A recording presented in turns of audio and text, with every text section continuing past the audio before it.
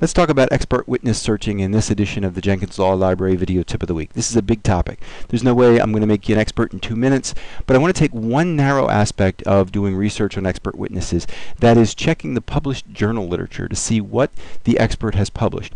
And if the expert is in the medical field or the life sciences field, what should be your first choice? Should be PubMed. PubMed is your tax dollars at work. It's a database of more than 21 million journal articles.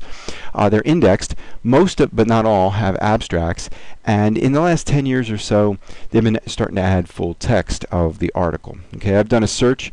I kind of rocked it old school with the way I created this query, but it's A.J. Newson as the author, and I got 28 hits.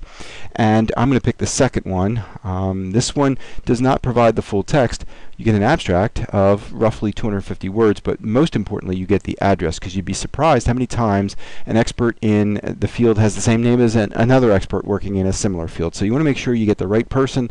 In this case, we've got the address we're interested in, so we can get the at least get an abstract of the article. Now, if you go through, some of them are marked with either free article or free PMC article, which stands for PubMed Central. If you click on the link, you'll get the PDF of the article. And I'm going to scroll down to the bottom for you to show you that, yes, the address as it was published in the journal is at the end, and we can see that we have the correct author that we're interested in. So where else do we go once we're done with PubMed? Well, there is the ubiquitous Google. I've done a search for A.J. Newson, and this fourth hit, ethical aspects arising from non-invasive fetal diagnosis.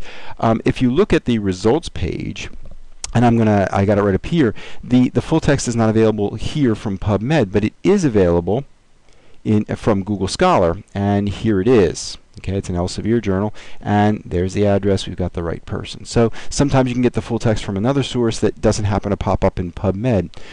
Any other sources? Yes, HighWire.